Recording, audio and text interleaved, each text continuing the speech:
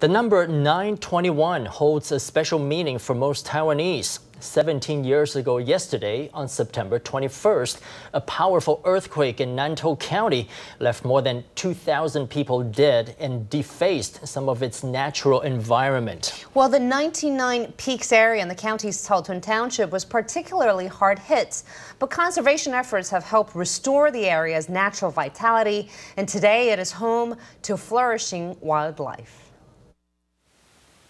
These images captured by infrared camera reveal a shy Formosan serow, a family of young wild boars, and a crab-eating mongoose moving freely in the forest under the dark of night. Even a critically endangered leopard cat was caught on film. This is the 99 Peaks area in Nantou County. It suffered serious landslides 17 years ago when a magnitude 7.3 quake rocked the area and left its hills bare of vegetation.